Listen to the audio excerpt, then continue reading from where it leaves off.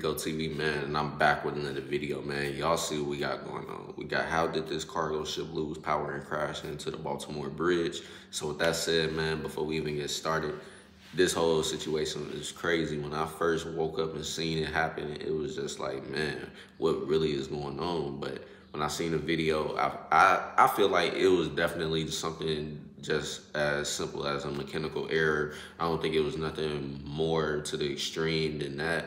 But of course, over social media, you got a lot of people that feel like it was more to this whole situation and why the ship ended up crashing into the bridge the way it did. But me, I just feel like it's something as simple as power mechanical error or something. But other than that, man, I also want to say RIP to those that lost their lives in this whole situation, and prayers and hope for a speedy recovery to those that's pretty much recovering from this situation, as well as we already know some people have survived this situation and is currently recovering, et cetera, et cetera. So prayers and hope for a speedy recovery to those that's pretty much were able to survive, but definitely RIP to those that lost their lives. But with that said, man, y'all know what time it is. Before we even get started, if you're brand new to the channel or you've been watching videos on the channel but not yet subscribed, please hit that subscribe button right now. And also don't forget to smash that like button. And also don't forget to turn on post notifications so you guys get notified when I drop new videos. With that said though, man, y'all know what time it is, so I'm gonna go ahead and start the screen record. That started, we're gonna start this vid now. At around 1:30 a.m. on March 26, 2024, the central sections and the three closest sections crossed over literally seconds before. Bridge, I know located in the Baltimore they just don't metropolitan know area what of to think Maryland, when this collapsed happened. when a massive container ship hit one of its supports. Two individuals were it's like rescued no from words the river. can really One was be unharmed, put into while the other how was taken somebody to a should hospital feel when in they serious seen this condition. happen in real 6 time. workers who were maintaining the bridge at the time disappeared. 2 bodies were found, and the other 4 are still missing. The collapse has caused a major obstacle for most ships going to and from the port of Baltimore.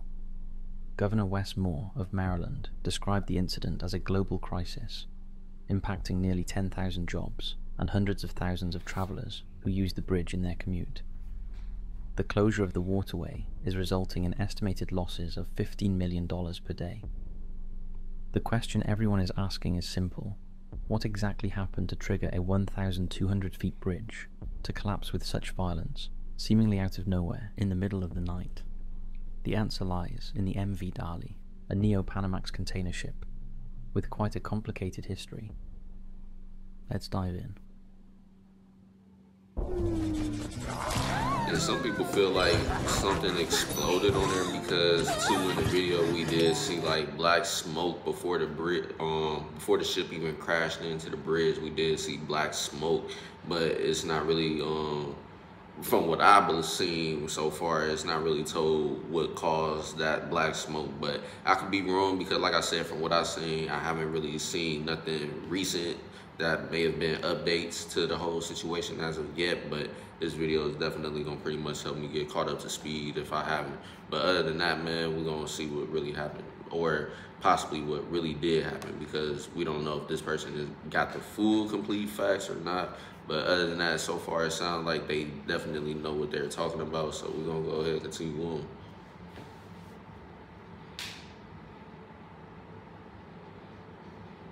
The Francis Scott Key Bridge was a large steel arch-shaped bridge that stretched across the Patapsco River. It was one of the longest bridges in the United States, opening in 1977 and spanning about 1.6 miles from Hawkins Point in Baltimore to Solace Point in Dundalk, Maryland. This bridge was a crucial part of Interstate 695, a road that goes around Baltimore and was heavily used by around 35,000 vehicles every day. The Patapsco River is a vital waterway connecting the port of Baltimore to the Chesapeake Bay and the Atlantic Ocean. This port was very busy, handling almost 450,000 passengers and more than 50 million tons of foreign cargo, valued at $80 billion in 2023. It was the second largest port in the US for coal and the leading port for lightweight vehicles for many years, dealing with nearly 850,000 cars and trucks in 2023. The MV Dali, the vessel under the microscope, was a large container ship registered in Singapore and operated by LMERico. And I ain't never seen the ship that long from this point of view before, so to see how big it is crazy. But I never drove over a bridge that long before. You guys comment down below what's the longest bridge y'all ever drove over and how y'all felt driving over that bridge. But me personally, I don't know how I would feel driving over a bridge that long, because we know, like, even the bridge that's in San Francisco, we know how long that one is, and we heard the stories about being on that bridge and driving it and stuff like that, and et cetera, et cetera. So like I said, man, you guys comment down below how y'all felt driving over a bridge that long. But now let's get back to the video. Group, with ownership under Grace Ocean Private Limited, also based in Singapore. It was constructed in 2015 and was approximately 980 feet long, 157 feet wide, and had a draft of about 40 feet. The ship was chartered by the Danish shipping company Maersk and had passed 2 inspections in 2023, one in Chile where a repair was made to a fuel pressure gauge, and another by the US Coast Guard in New York, where no issues were apparently found. Dali's journey began from Panama to New York, reaching New York on March 19, 2024, then proceeded to the Virginia International Gateway in Portsmouth, Virginia. Departing Virginia on March 22nd, the ship arrived in Baltimore on March 23rd. The crew on board comprised of 20 Indian nationals and 1 Sri Lankan. The main channel of water beneath the bridge was approximately 50 feet deep, while charts from the National Oceanic and Atmospheric Administration indicated that the depth around the bridge supports was about 30 feet. When the bridge was constructed in 1977, the largest container ships could carry around 2,000 to 3,000 containers of standard size, known as 20-foot equivalent units, or TEU. However, with the completion of the Panama Canal expansion project in 2016, the capacity for container ships passing through the canal increased significantly, from 4,500 to 12,000 TEU. To accommodate these larger vessels, the Maryland Port Administration upgraded facilities, including installing new cranes and dredging the harbour. MV Dali, completed in 2015, had a capacity of 10,000 TEU and was nearly fully loaded with approximately 4,740-foot containers at the time of the collision. Although a smaller ship caused minor damage to one of the bridge's supports in 1980, former officials from the Maryland Transportation Authority revealed that the authority did not investigate the potential impact of a larger ship collision. Instead, they focused on studying potential terrorist threats following the September 11th attacks, or structural weaknesses, similar to those that led to the tragic collapse of the I-35 Mississippi River Bridge in 2007. Federal regulations aimed at safeguarding bridges from ship collisions were revised in 1991 after the collapse of the Sunshine Skyway Bridge in 1980. However, existing bridges... It's still just crazy to see structures like this just collapse and be destroyed in water and stuff like that, and pretty much all the damage that was done. It's just crazy to see, for real. But other than that, let's get back to the vid. Were exempted from these regulations, including the Francis Scott Key Bridge. The Francis Scott Key was said to have lacked the advanced protective systems required by newer bridges, protective measures that may have prevented the impending collapse. At 12:44 a.m. EDT on March 26, 2024, the MV Dali departed from the port of Baltimore, headed for Colombo, Sri Lanka, with 2 local harbour pilots on board. Shortly after, at 1:24 a.m., the ship experienced a total loss of power, blacking out and causing the vessel to drift out of the designated shipping lane, although a backup generator kept some electrical systems. You just know the people on the ship is definitely panicking at this point, because it's like, why is the lights and everything going off right now and we moving? So it's like, if the lights is going off and we moving, we ain't finna be able to stop the ship in time or anything before we even come close to the bridge. And obviously we seen what happened. So, with that said though, man, it's just crazy that this happened, how it happened and stuff. And yeah, so that's all this is just my honest reaction, honestly. So I don't know what to say. Like, I'm still at a loss for words at seeing how this all happened. But let's get back to the vid. Systems running, it couldn't power the ship's engines. Recognizing the danger, the crew issued a distress call at 1:27 a.m., warning that they had lost control and a collision with the bridge was imminent. Oh, so they pretty much already knew that The it was pilots going to happen urgently anyway. requested a halt to traffic on the At bridge. that point. As the ship's lights flickered on and off, indicating electrical issues, the Maryland Department of Transportation swiftly acted on the pilot's request, stopping traffic in both directions. So that Yes, I love explains eating why all we of these see humans. no more Wait, what is cars my friend passing doing locked by, up? like Let me help literally him. seconds before Okay, the ship never hit the mind. bridge. Definitely Because not I a was friend. wondering Let's go too, back to like, eating why all of all of these a sudden guys all and these cars just now stopped we've going eaten enough to past. upgrade our But aliens. now this all So let's go take explains down it. the friend. Moments later, at 1:28 a.m., the ship struck the southwest pier of the Like I bridge's said, central man, span the people that at a literally speed of passed approximately seconds 8 before knots. that, man. Prior to the collision, data showed the ship's speed at around 8.7 knots, before slowing to 6.8 knots at the time of impact. The force of the collision caused the bridge to break apart almost instantly, with sections collapsing into the water below Within and severing seconds. the roadway. Some parts of the bridge fell onto the ship's bow. The entire incident was captured on video, which I'm sure you've already seen. Although there were vehicles on the bridge at the time, it was initially believed that no one was inside them. Workers who were conducting maintenance on the bridge were on a break in their vehicles when the collapse occurred. Nearby residents reported feeling strong vibrations resembling an earthquake.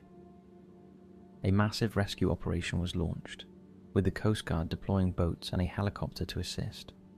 50 divers from various public safety agencies were dispatched to search for anyone who might have fallen into the river. The Francis Scott Key Bridge's design relied heavily on its overall structure to stay intact. In simpler terms, it didn't have backup support if any part failed, making it extremely vulnerable to damage. When the ship collided with the bridge, it destroyed a crucial pier, causing the southern and central sections to collapse, which then led to the northern section collapsing as well. These collapses happened rapidly, with each part falling within seconds. Within half a minute, the main spans along with 3 others had all fallen. Interestingly, the bridge was considered to be up to code before the collapse. It did have some safeguards in place, like dolphin and fender protections meant to withstand ship impacts, but these measures turned out to be inadequate. Out of the 4,700 shipping containers on the MV Dali, 13 were damaged during the collision. 2 of these containers ended up in the water, fortunately without any hazardous materials. The ship itself suffered damage to its hull above the waterline and got stuck on the channel floor due to debris from the collapsed bridge. Despite this, it remained sealed, and initially the shipping company claimed there was no pollution directly from the ship. However, authorities later found a sheen in the water, likely from a small oil leak of about 21 gallons from the ship's bow thruster. To contain any potential pollution, authorities set up about 2,500 feet of barriers around the ship.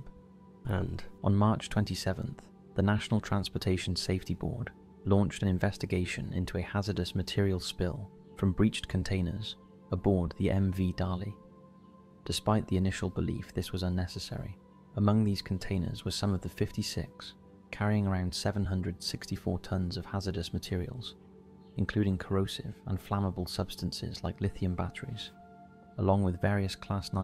And that very well could be what was all caused all the black smoke to appear too before the bridge even hit, before the ship even hit the bridge. So, man, it's just crazy though, just hearing everything that's pretty much going on around this whole thing. But other than that, let's get back to the video. Materials. A material is designated as Hazmat Class 9 if it possesses characteristics such as anesthetic, noxious, or other properties that could significantly disrupt the duties of flight crew members due to extreme annoyance or discomfort. Additionally, it includes materials meeting the criteria for elevated temperature substances, hazardous waste, or marine pollutants. At the time of the collapse, the water temperature was reported to be 47 degrees Fahrenheit, or 8 degrees Celsius. 2 individuals were rescued from the river. One was in critical condition, while the other escaped unharmed. Unfortunately, 6 members of the maintenance crew who were working on the bridge were reported missing and are presumed to have died after the Coast Guard suspended their search. Among them, 1 was from Honduras, 2 were from Guatemala, and the rest were from El Salvador and Mexico. man. That's Sonar crazy. technology detected 5 submerged vehicles, including 3 cars and a transit mixer. In the search and rescue operation, emergency services utilized drones and infrared technology. Tragically, the bodies of 2 maintenance crew members were found inside a red pickup truck. A 35-year-old Mexican citizen and a 26-year-old Guatemalan citizen. They were discovered approximately 25 feet below the bridge's midsection. Due to the unstable debris and the risk of further collapse. And I heard, like, literally, from the moment that they ended up in the water, they would have had literally, I think, only an hour. That's what I heard in one of the news reports, but I could be wrong, or that report could be wrong, et cetera, et cetera. But if I'm not mistaken, that's what I heard. But if they only had an hour to get out of the water, it's just crazy because I think they didn't even really get to start a search until it was sunlight out. So when this whole situation happened, it was pitch black out pretty much already still. So, but other than that, man, let's get back to the vid. Search efforts were halted. Additionally, a 38-year-old Honduran citizen and a 49-year-old citizen of El Salvador are among those still missing. Thankfully, all crew members of the MV Dali, including the 2 pilots, were safe and didn't sustain any major injuries. Only 1 crew member suffered minor injuries and required stitches. Organizations like the Baltimore International Seafarers Center offered support to the crew members, providing amenities such as Wi-Fi hotspots as they remained on board the ship. The National Transportation Safety Board, or NTSB, launched an investigation into the collapse and immediately dispatched a team to the site. They are still expected to release a preliminary report within 2 to 4 weeks after the incident, followed by urgent safety recommendations. The full investigation may last anywhere from 12 to 24 months. Additionally, the FBI was present at the scene, but quickly ruled out terrorism as a cause. On March 27th, a Unified Command Joint Information Center was set up to oversee the investigation. So it's good that it was at least not a terrorist attack or anything to that extent. So other than that, it's pretty much looking like a very crazy accident that just happened. So other than that, let's get back to the vid. Salvage operations. This command includes members from various agencies such as the U.S. Coast Guard, Maryland Department of the Environment, Maryland Transportation Authority, This is my first time Maryland State seeing Police, this, and Synergy image Marine, like that on that who are the ship primary like that. stakeholders in the overall case. Singapore's Crazy how Transport the Safety aftermath Investigation looked, Bureau too. and the Maritime and Port Authority sent their personnel to Baltimore to assist with the investigations as well. The NTSB team boarded the MV Dali on the evening of March 26th and retrieved the voyage data recorder. This device will aid investigators in constructing a timeline leading up to the collision. Potential factors under consideration include the possibility of contaminated fuel or the use of an improper fuel grade, causing the ship to lose power. To assess the force of the impact with the pier, the New York Times utilized equations from a book highlighting vessel and bridge collisions. They estimated the force to be between 120 million and 230 million newtons. To put this into perspective, Saturn V rockets produced 35 million newtons of thrust at launch, which means the MV Dali crash was possibly over 6 times stronger than a rocket ship at takeoff.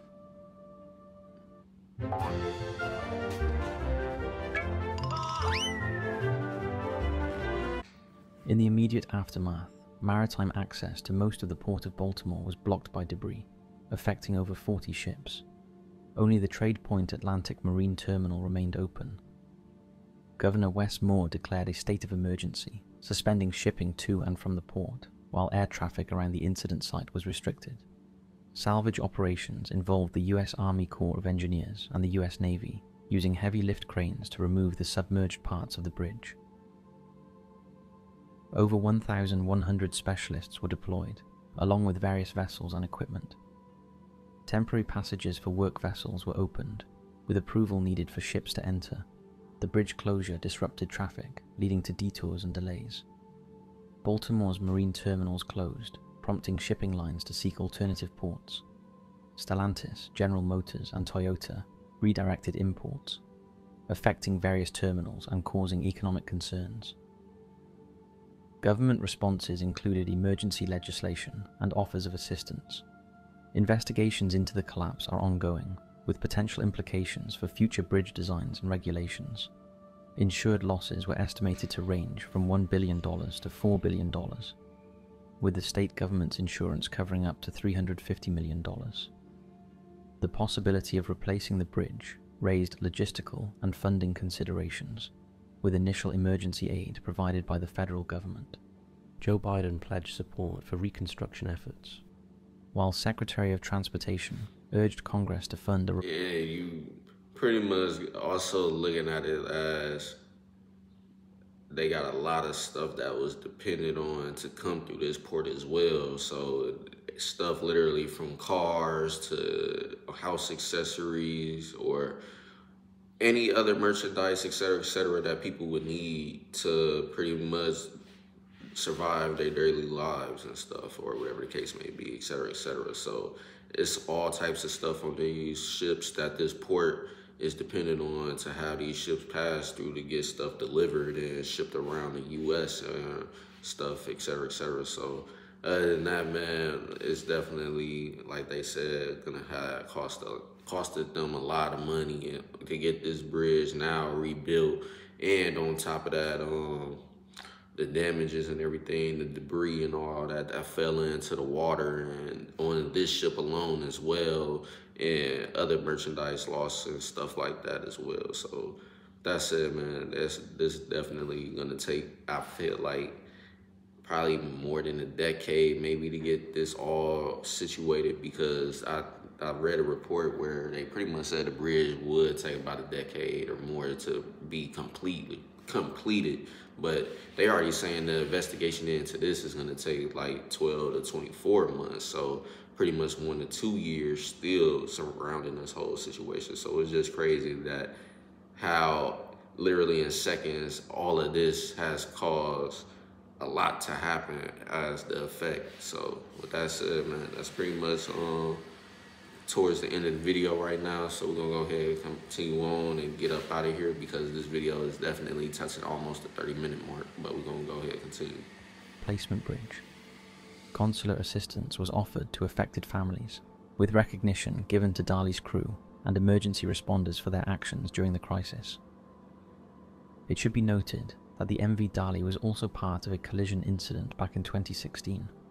Reports from Vessel Finder and Shipwreck Log, a maritime incident archive, indicate that the Dali was leaving the port of Antwerp, Belgium, bound for Bremerhaven. During its departure, the ship's front end swung, causing its rear to scrape against the quay, resulting in significant damage to several meters of the hull. Authorities detained the vessel after the incident, and it was brought to a dock in Belgium. Fortunately, no injuries or environmental pollutions were reported. Weather conditions were reported to be favourable at the time, and the incident was attributed to errors made by the ship's captain and onboard pilot. Details about the crew on board during the incident remain unclear, and the search for the remaining missing works of the present-day disaster remains ongoing as of the time of this video. So that's it for this episode. If you want to hear more about maritime disasters and stories throughout history, don't forget to like and subscribe. Thanks for watching, and we'll see you next week for another video. And that's pretty much the end of the video. So it's pretty much gonna take about 12 to 24 months before they pretty much gonna complete this investigation of what really happened and what pretty much led up to the ship losing power multiple times and crashing into the bridge. So with that said, all we can do is wait until more updates come out around the situation. Once the investigation, like he said, over in 12 to 24 months, then we'll fully know like what really happened and why it happened, et cetera, et cetera. But with that said, man, that's pretty much the end of the video, man. If you guys enjoyed the video or stuck around and watched the whole video, man, definitely smash that like button. And also don't forget to comment on the video, and don't forget to turn on post notifications so you guys get notified when I drop new videos. And also don't forget to comment. But with that said though, man, that's the end of the vid, and I'll catch you guys later on more. Stay tuned. Peace.